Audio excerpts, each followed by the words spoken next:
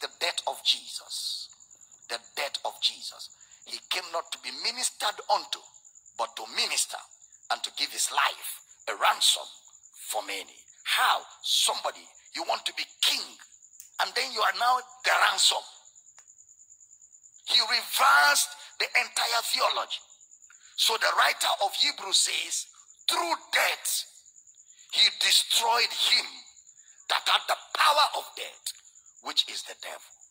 He didn't destroy the devil through violence. He destroyed the devil through death.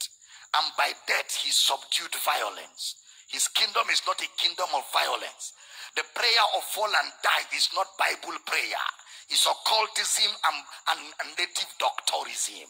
It's not a kingdom of violence. It's a kingdom where a servant rules. It's a kingdom where the only way to rule is to die. And in death, he brought life. And in that life, you reign. As many as receive the abundance of grace, which is the gift of righteousness, they shall reign in life.